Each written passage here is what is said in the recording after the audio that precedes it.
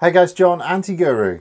Another Anti-Guru video coming from the beach hut. Yes, I've left the garden and I've come back inside because that's where the studio is. And I wanted to deal with a subject. And the subject I want to deal with has been rattling around in the old head for a little while. And it's been rattling around in the old head because I've been doing a couple of them. And that is, hello Athena, and that is the purpose-built HMO. Now, I've done a Google search and I found only one or two little snippets of information that is floating around out there about the purpose-built HMO and how this is a development. I'm not even going to call it strategy, it's a development typology. So I wanted to just deal with it and go through the two cases that I've worked on in recent times that have been purpose-built HMOs. Now, you may be asking yourself, well, why, John? Why would you purpose-build an HMO when there are just so many houses out in the world for us to convert? And there are a couple of really good reasons why you as a developer would look at the purpose-built HMO model. The first thing is that you're an HMO landlord, and what you're trying to do is make the transition from being a HMO landlord, from owning a portfolio of property that you've bought, you've converted HMOs, and you want to make that transition up into some new build. So that's the first reason, maybe. And the second reason might be that actually we're in areas where HMOs are heavily controlled. Let's look at the first thing and see where this takes us. When I'm talking to property developers, talk about doing their GCSEs. So I like to use analogies because analogies are easier for us to grasp as human beings. They're easier for us to conceptualize. So I like to use analogies to describe complex ideas. And the idea that you have to graduate up through the development scales, you can't just go from 0 to 60 miles an hour in less than a second, unless of course you're driving a aerial atom, is quite well refined. And I call it the education analogy. So the education analogy works like this. You can't do decent A-levels unless you've got decent GCSEs. You can't do a decent degree unless you've got decent A-levels. You can't do a postgraduate degree unless you've got a degree. You can't do a doctorate unless you've got a postgraduate degree. So there are 5 stages, effectively, of formal education in the UK. Now apply that, dear viewer, to property development.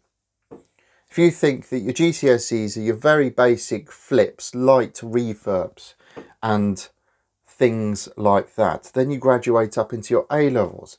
This could be HMOs, slightly more complex forms of property management. Then we graduate up again to our undergraduate degree. There we are doing commercial conversions.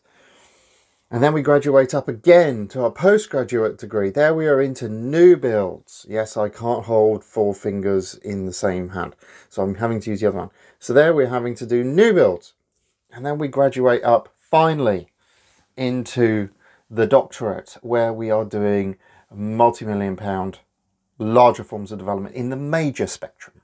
GCSEs, A-levels, undergrad, postgrad, doctorate. Works like that. So how do we then think about, if we've done our A-levels, done our GCSEs, done our A-levels, so we're an HMO landlord, how do we then think about making a jump? And making a jump into a conversion, or maybe doing a degree? So why don't we think about purpose-built HMO? Doing a form of development that we know, doing a form of development that we understand, in an area that we understand it, but purpose-built for our use. So we're not having to take a property, rip it, gut it, strip it, send it back to brick and then reconfigure it. What we're doing is configuring a property to our needs right away and building what we need. Now, there are some very well-defined benefits in doing this. Where we've seen it done before, the valuers are able to look at it from a variety of different angles. But worst case, they're going to look at it from bricks and mortar. You're building a house. So your funding is based on the funding model for building a house.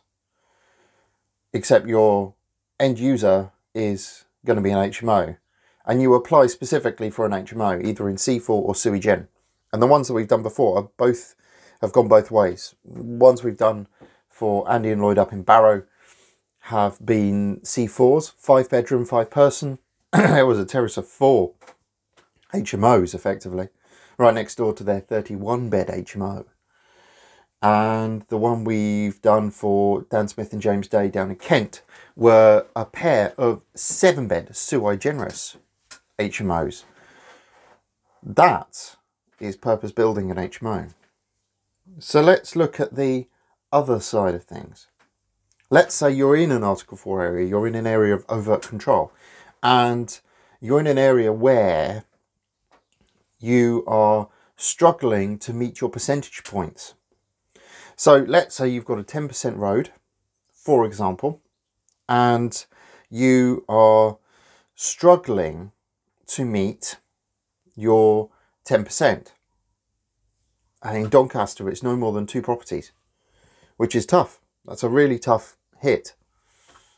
But in other areas, it's 10, 15, 20%. So let's say, for example, you find a nice building on a road that's a 10% road, or just under a 10% road, and you're going to struggle to hit the 10%. But if you think about how percentages work, this makes sense. And I'll explain a rather rational answer to this in a minute. Let's say you find a building you can do a commercial conversion on, and as part of that commercial conversion, you can put in a couple of HMOs. You can make a couple of the flats HMO. So you're in Article 4, you're in a bit of a sticky spot.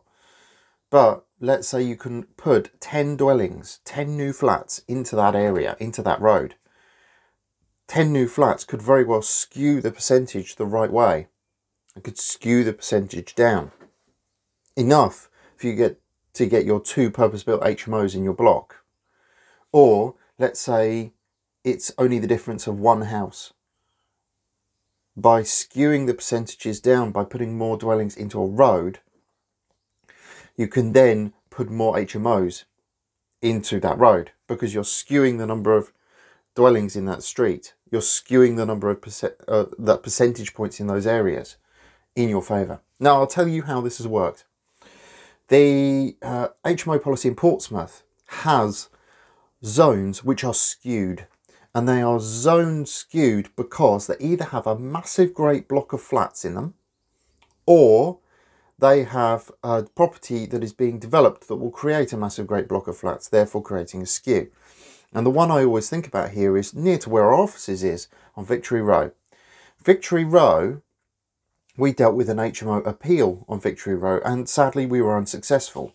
But we appealed on one point of principle, which was that the whole street was HMOs, bar this one property. This poor owner had this property in the middle of a whole street of HMOs. That's bad. And that opposite the building in question was Brunel House. And Brunel House had and was being built out for 158 units. Right? 158 flats in a block. Literally a stone's throw. You could lob a tennis ball at the building and you would bounce off the building and still be able to catch the tennis ball. It was that close. What the inspector said is that the argument was rational if the flats were completed. That the percentage would absolutely skew down if the flats were completed. If they weren't completed, he couldn't take them into account. But the percentage would skew downwards dramatically. 10 houses in the street, right? All of them are HMOs, but you're just about to flood the area with 158. So you'd have 168, and 10 out of 168 is less than 10%. That's what the inspector was saying. And that is the point here. That is the Article 4 skew solution. The final thing it allows you to do, if you're going for purpose-built HMO, is you can target land. So you're not looking for homes anymore. You're not looking to take another home out of the equation. You're looking for land. And then you can be a lot more strategic about where you are finding your land. You could find land that is old buildings, old factories, whatever, and you could seek to get buildings on that. Andy and Lloyd's was an old pub and pub garden. The pub was converted, the land was available. We then got planning permission for them for 4 purpose-built HMOs on that site, and then they wanted a second planning application for 4 3-beds. That's what we got, but the land was there. The first rule in business is to use the resources that you have. Chris Curry, who was the chief executive of Acorn Computer, and if you don't know who Acorn Computer is, look them up. They started the silicon boom in the United Kingdom with Sinclair. It was part of the big battle in Cambridge. But fundamentally, you've got this land that you can do something with.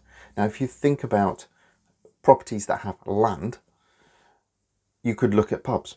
Andy and Lloyd's was a pub conversion that went pub conversion and then 4 purpose-built HMOs, right?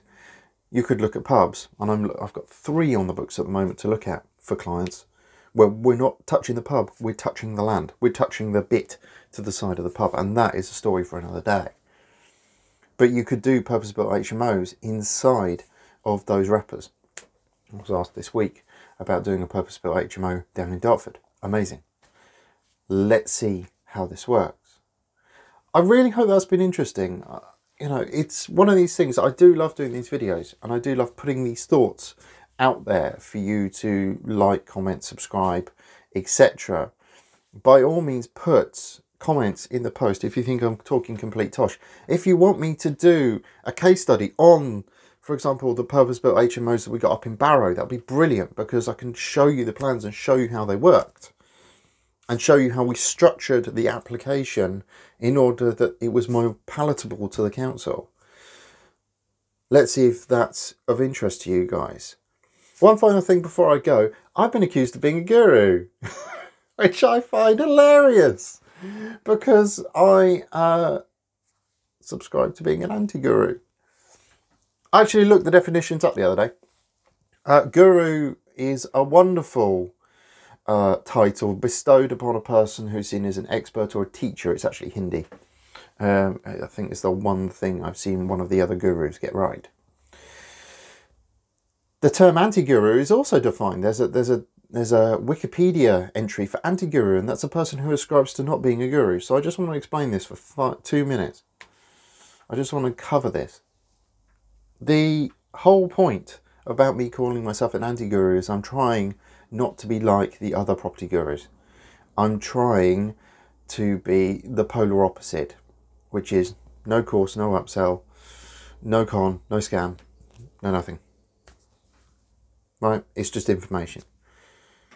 Now, if you like the way we're doing things, great. I love it. Thank you very much for supporting the channel. If you think we should go a different way, then let me know. Because fundamentally, I'm very much about what you guys want us to do next. I hope that's been interesting. I've really enjoyed talking about purpose-built HMOs. It's kind of fun. And if you want to see the case study, then drop a comment. In fact, let's try and get a like target on this. If we can get like 30 likes on this video, then we'll do the case study. All right, guys. Have a good day. See you soon.